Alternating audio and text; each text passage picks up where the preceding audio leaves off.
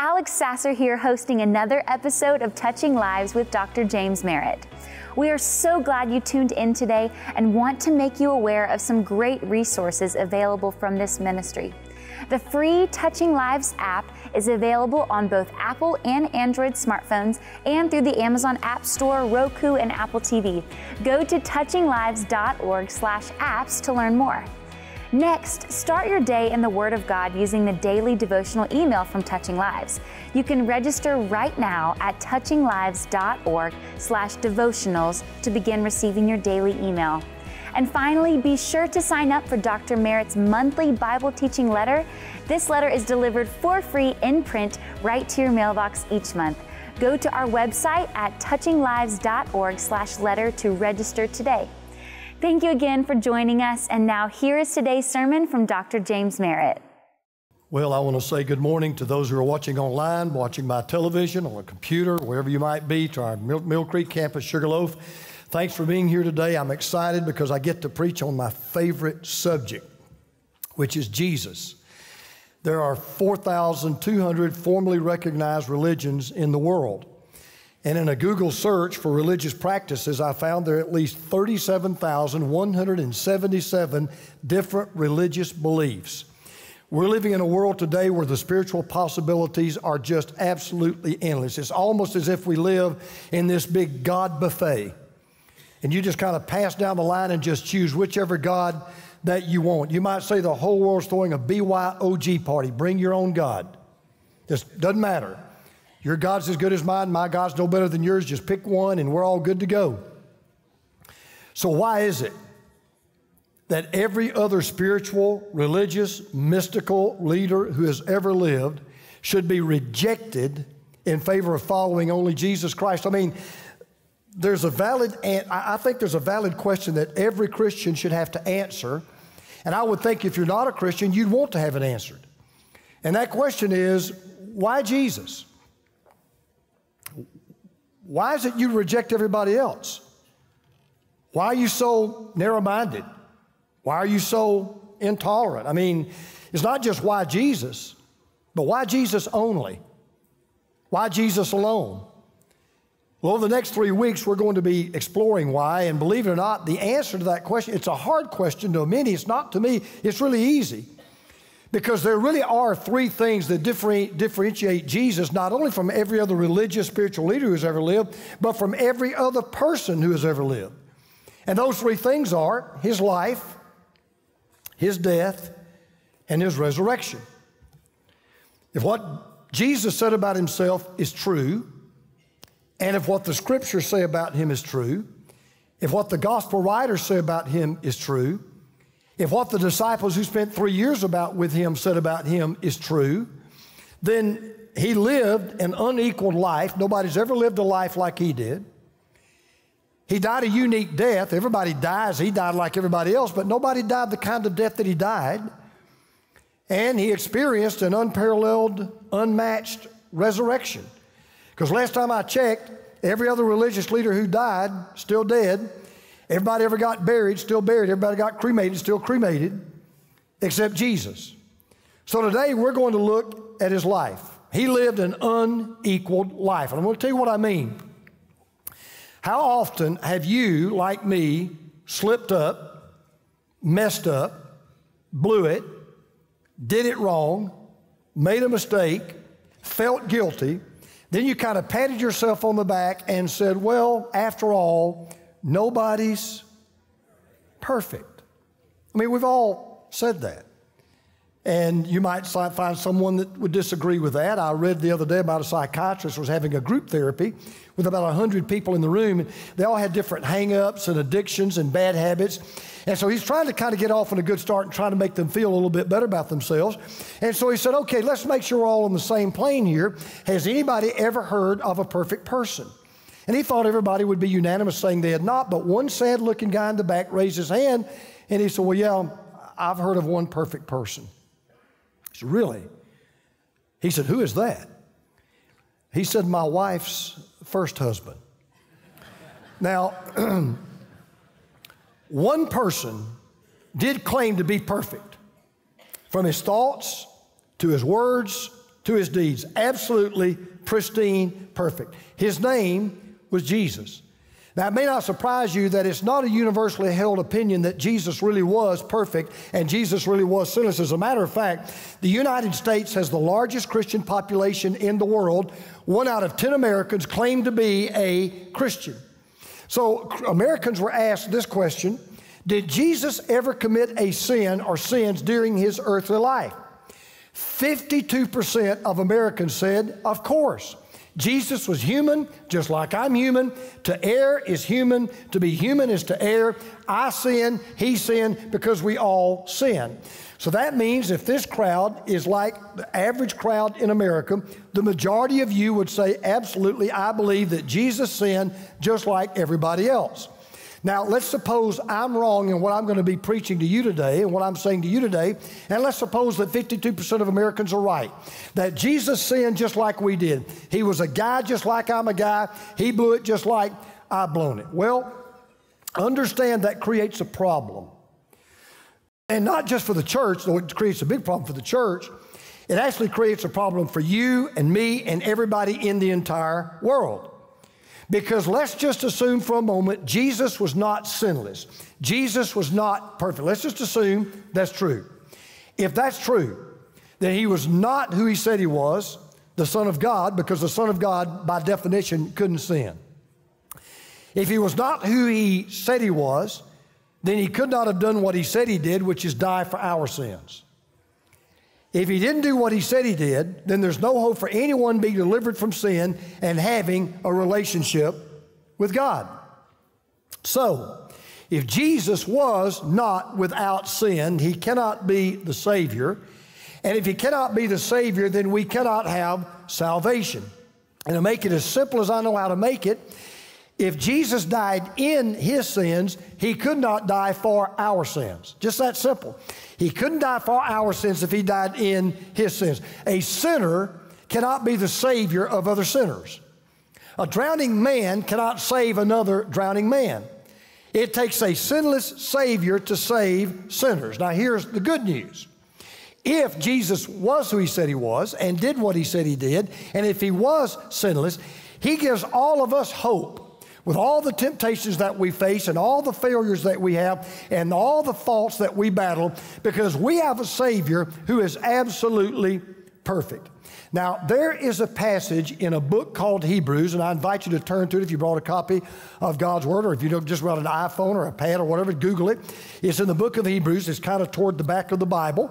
Hebrews chapter 4, there's a passage in the book of Hebrews that explains to us just what a practical, powerful truth this doctrine or this belief is. Because you may be sitting there going, okay, let's just say he was sinless. How does that help me? I'm having trouble holding a marriage together. I've got an addiction. I'm stuck in pornography. I'm battling alcohol. I've got an uncontrollable temper. How in the world does that help me?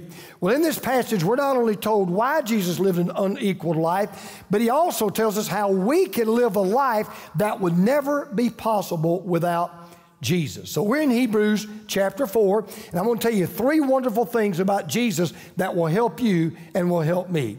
First of all, Jesus confronted temptation like us.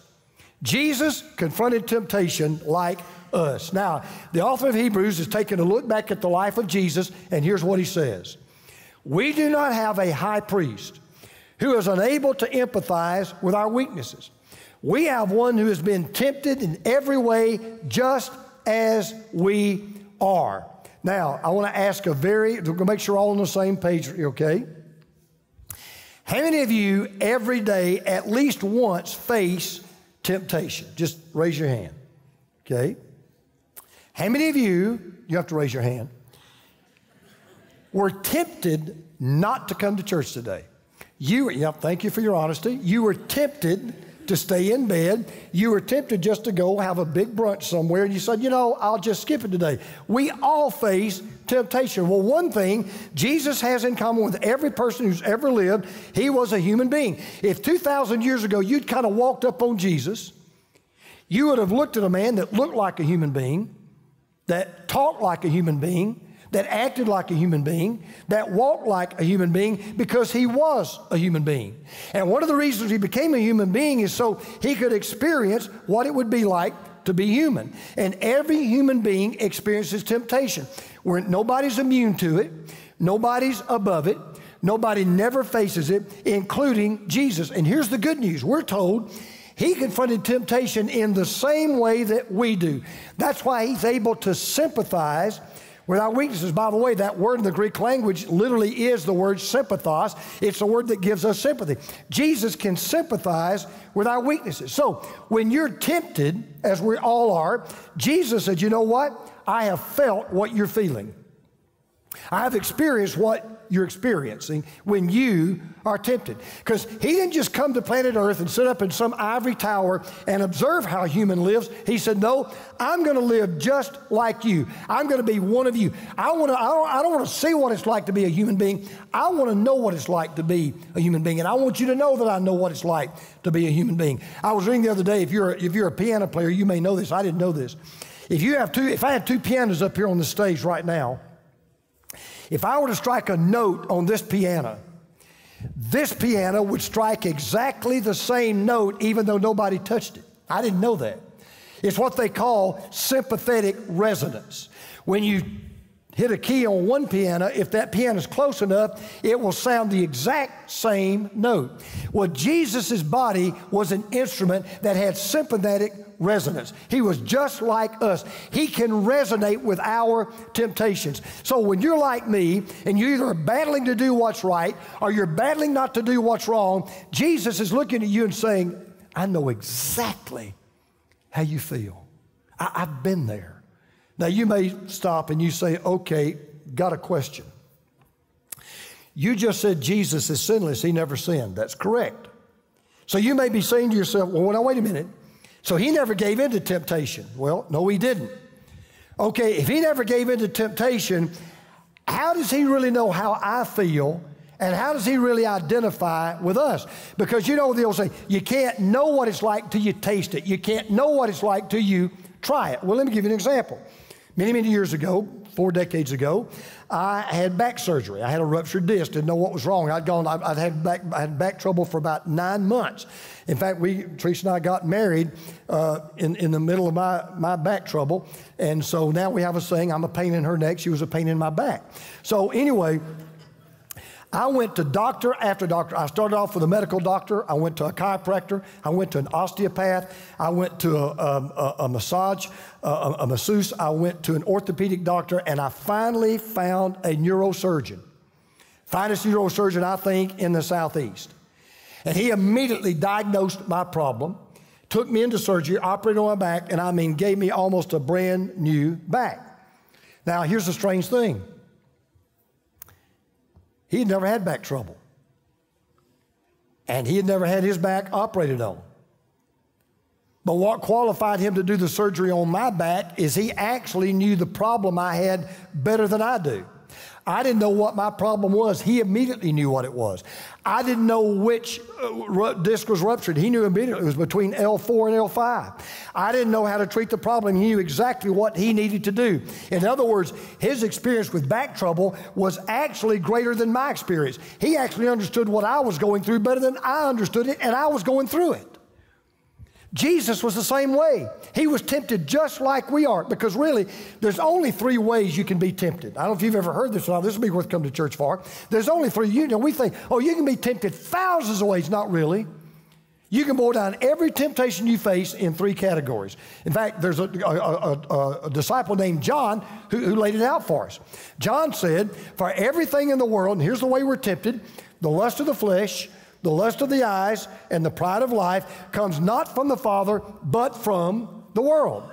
So in other words, John said you can categorize every temptation you face in 3 categories: appetites, ambitions, and attitudes.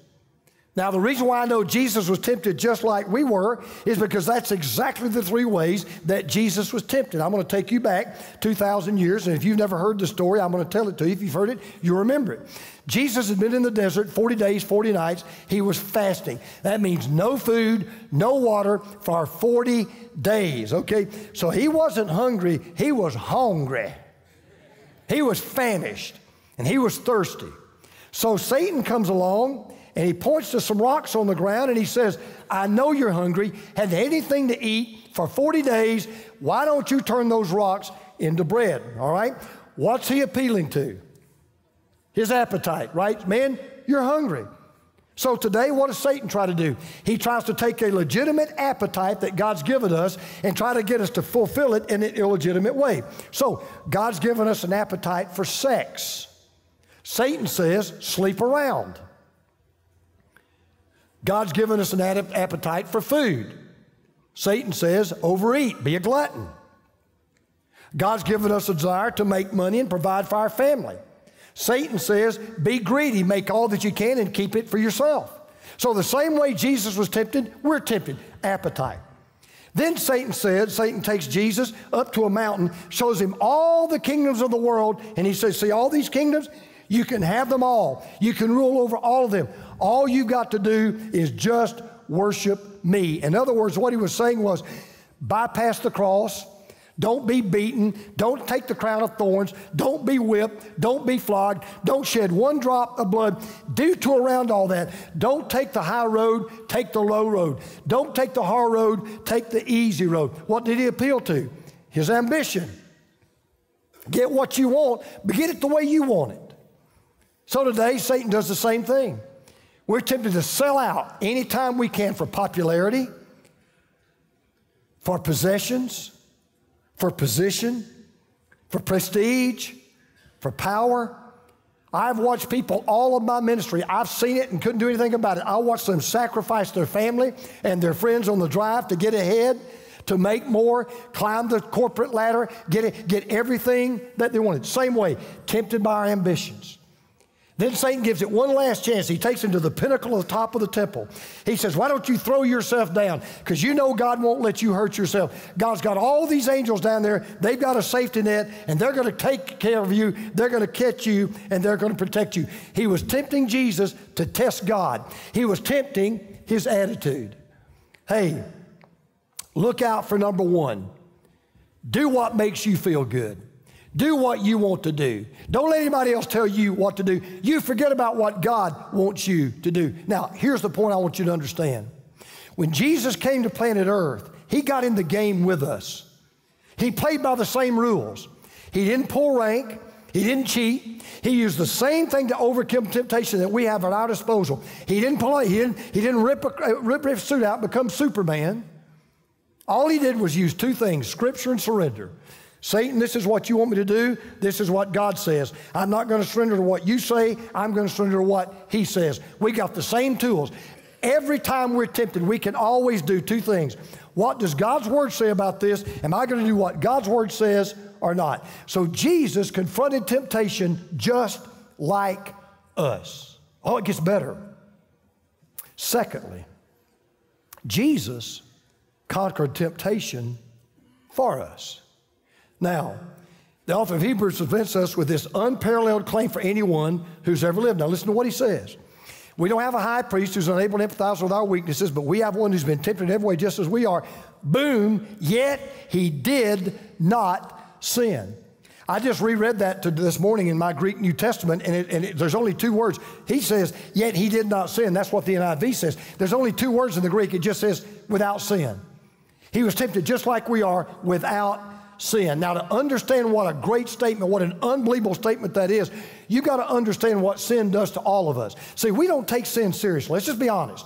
I don't take it as seriously as I ought to. You don't take it as seriously as we ought to. Think about the things we don't even yawn at today that our mouth would have flown open 30 years ago. We just don't take it seriously. We don't realize how sin affects every part of our life, because sin affects us in four ways. Watch this. Number one, sin affects us in who we are. Sin affects who we are. We're all born in sin. We're sinners by nature. It is who we are. Nobody has to teach you to sin.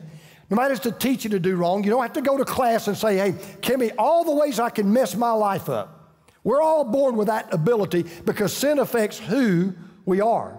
Now, because sin affects who we are, sin affects what we do. You know what I mean? Sin's not just a matter of the hands, it's a matter of the head, right? So, because we're sinners, let me go back. Because we're sinners, we engage in sinful acts. Our sinful nature is the root of why we do wrong, and what we do wrong is the fruit of our sinful nature. In other words, do you know why we do bad things? Because we're bad. We do wrong things because we're wrong. We sin because we're sinners. That's who we are. We were born that way. It affects who we are. It affects what we do. And because it affects what we do, guess what? It affects the way we think. So sin's not just a matter of the hands, it's a matter of the head. So we have lustful thoughts. We have selfish thoughts. We have angry thoughts. Somebody cuts you off on the freeway. I'll tell you this, when somebody cuts you off on the freeway, the first thing you think is not, God loves you and has a wonderful plan for your life. No, we have angry thoughts. We have evil thoughts. And yes, we have racist thoughts. We have greedy thoughts. Why? Why is that? Why do we think these things? That's the way we're born. That's the way we are. We are sinful in who we are. We're sinful in what we do. We're sinful in the way we think. And we're sinful in where we fail. See, sin's not just being successful in doing bad things. It's when you're a failure at doing good things. You can sin in one of two ways. We only think about one way. The only way we ever think about sinning is when we do something bad. But if we fail to do something good, we kind of give ourselves a free pass. Both are sins. You can commit a sin by commission. You can sin by omission. You can not do what you ought to do or do what you should not do. It affects every part of my life. But then the author of Hebrews comes along and says, well, wait a minute. Jesus was without sin. And the incredible thing is this. It's not just what the author of Hebrews said. When you go back and read the gospel, you know who else said Jesus was without sin? His family said it. His friends said it. His foes said it.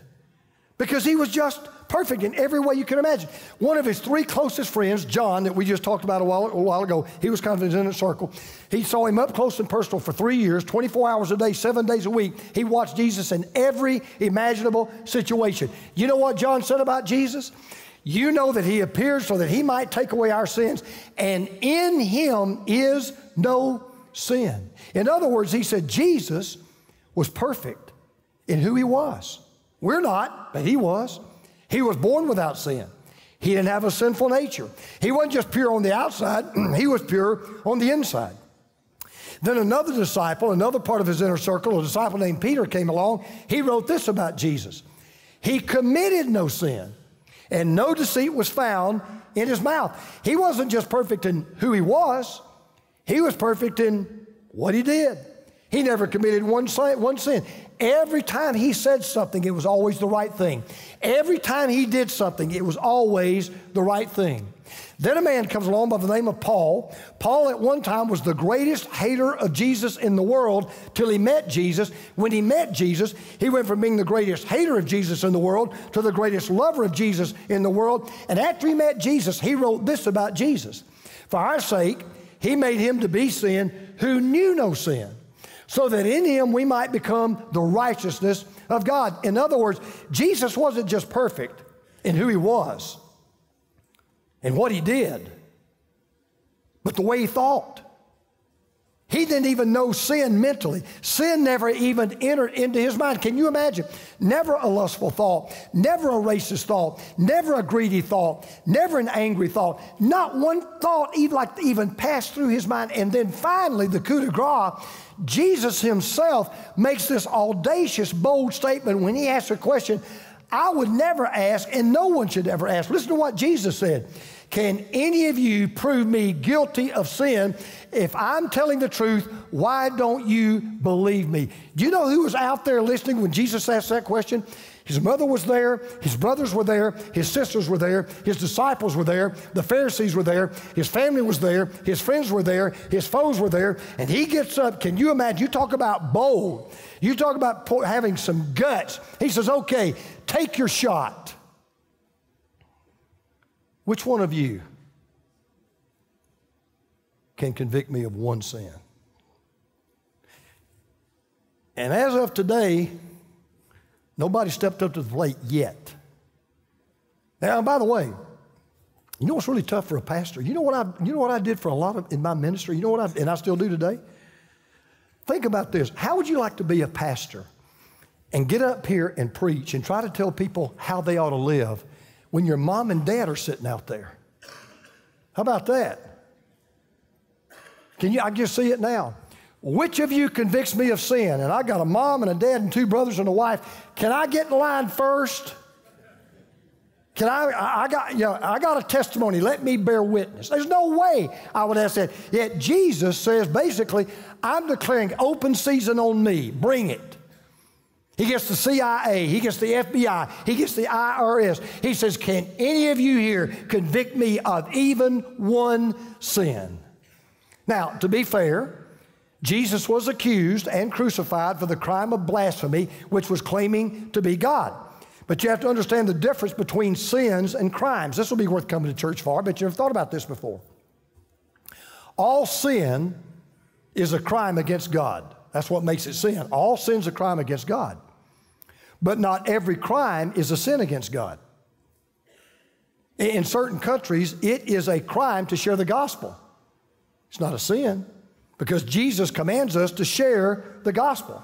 Jesus was accused of the crime of claiming to be God, but he was innocent of that crime because he was God and he never committed a sin. Now, this is where we have to stop, and we've got to make a choice here.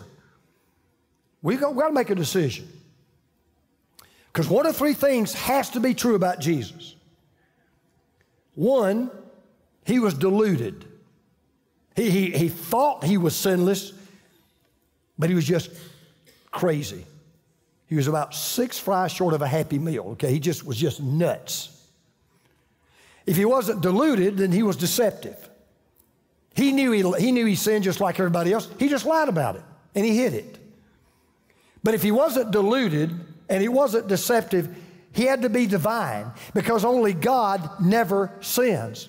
So we're looking at a man who in 33 years of living never lost sleep over a guilty conscience, never blushed over a shameful comment, never regretted any sinful conduct, no unclean thought ever flashed through his mind, no unkind word ever crossed his lips, no unrighteous deed ever came out of his hands. So for 33 years, or 396 months, or 1,720 weeks, or 12,047 days, our 298,128 hours, our 17,347,680 minutes, Jesus Christ never sinned. There's not a religious leader, not a spiritual leader, not a moral leader, not a civic leader that can say that, because only Jesus is just perfect. Now, so far you may say, pretty good stuff, interesting, but I got to go to work tomorrow. And I got pornography on my computer. And I got drugs stashed under my bed. And I got a bottle of alcohol waiting on me in the refrigerator. And I got a bitterness toward my parents I've never gotten over, and I got a bad temper. Well, here's the third thing. Jesus not only confronted temptation like us, he not only conquered temptation for us, Jesus combats temptation with us. Now watch how this works. How does this help us? You say, well, Jesus was sinless, but I'm not. I get it. He fought temptation and beat it. Sometimes I don't. I get it. So how can a sinless Savior help a sinful person like me live the life I ought to live? Keep reading, verse 16. Let us then approach God's throne of grace with confidence, so that we may receive mercy and find grace to help us in our time of need. The word then is the word therefore. That is, in light of the fact we have a high priest who never sinned. He was tempted like we are, but he never blew it one time. In light of that, we can go to God anytime we want to. Don't have to make an appointment. Don't have to go through an assistant. Don't have to get on anybody's calendar. Anytime I want to go in, the door's always open. I can go in and talk to God anytime I want. Because Jesus was the sinless Son of God.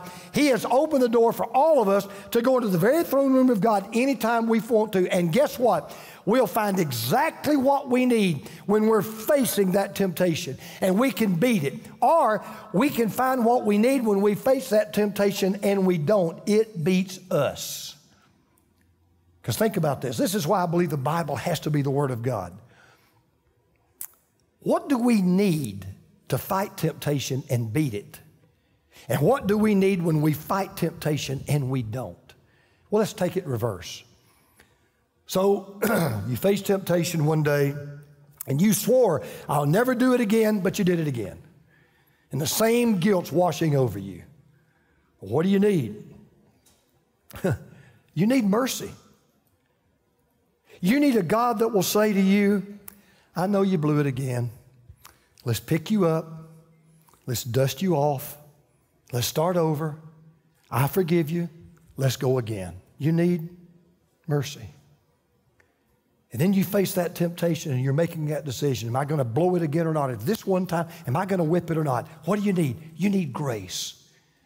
You need the grace of God that comes to you and says, because my Son died for you, because my Spirit lives in you, you're not in this alone. We are in this together. And through faith in this sinless Savior who has come to live in you, you can face and fight that temptation together, and you can win. Because Jesus did not come to this earth just to get victory for himself. He came to give us victory for ourselves. He said, hey, we're in this together. I got tempted like you. I conquered temptation for you, and now we're going to confront and combat temptation together. A great, great writer put it this way. The life that Jesus lived qualified him for the death that he died, and the death that he died qualifies us for the life that he lived. So now let's answer the question. Let's just get down to brass tacks. Why Jesus? And not just why Jesus. Why Jesus only? Why Jesus alone? Okay, let's take it from the top. Because God is holy and God is just. Now, if God is holy, he cannot condone sin. And if God is just, he must condemn sin. He can't just let humanity off the hook. He can't just turn a blind eye and pretend it didn't happen. He can't just sweep it under the rug. Sin must be punished. So here's the dilemma that we've all got. We're all sinners, and we're all guilty, and our sin must be punished. So if God cannot condone my sin, and God must punish and condemn my sin, how on earth can I be saved from my sin?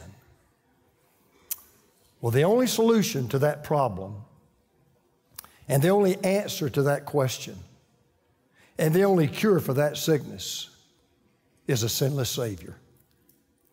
Because here's what happened. Jesus comes and lives an absolutely perfect life.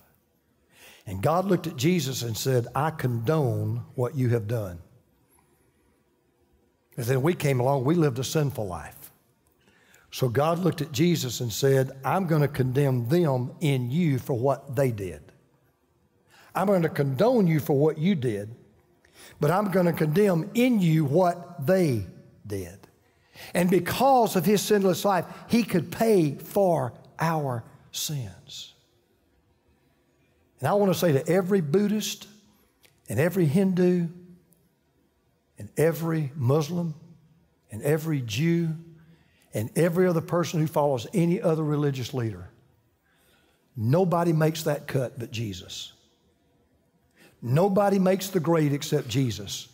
Nobody fits the bill and fills the bill except Jesus. Because when it comes to living a perfect life, there's only two grades. It's not pass, fail. It's 100 or 0. And Jesus is the only one who's ever scored a perfect 100. So, I Googled a list. I went on Google when I was working on this message. I thought, I'm going to check something out. So I Googled a list of the top historical experts in the world. And they all got together, and they chose the top 10 leading religious figures of all time. We're going to take them in descending order. I'm going to put them up on the screen. I want you to think while I'm talking for the next 10 or 15 seconds. Just kind of run in your mind. Let's see how many you could name. If I were to say to you, who are the top 10 religious figures of all time? Who would you name? They named the top 10. We're going to do it in descending order. And let's just see, you know, how many you get. A couple of them I promise you won't get. I would have thought of at least one of them. But some of them you'll get. So we'll just start from, okay, so this is number 10. They said the 10th most important influential religious figure ever lived was Mary Baker Eddy, founder of Christian Science. Number 9, Joseph Smith Jr., founder of Mormonism. Number 8, Moses gave the 10 Commandments. Number 7, Martin Luther inspired the Protestant Reformation. Number 6, wouldn't have made my list, Zoroaster, all right, founder of Zoroastrianism, first historically acknowledged world religion. Number 5, Confucius, founder of Confucianism, which is why they're all confused. 4, Krishna, major avatar of Hinduism. 3, Gautama Buddha, founder of Buddhism. 2, Muhammad, prophet of Islam, writer of the Quran. And then, drum roll please, number 1, Jesus of Nazareth. Now you may say to yourself right now, wonderful, awesome. I knew Jesus would be number 1. I knew Jesus deserves to be first. I take great exception to that list. Great exception. Jesus doesn't deserve to be first. He deserves to be only. It's an insult to Jesus to put him on a list with anybody.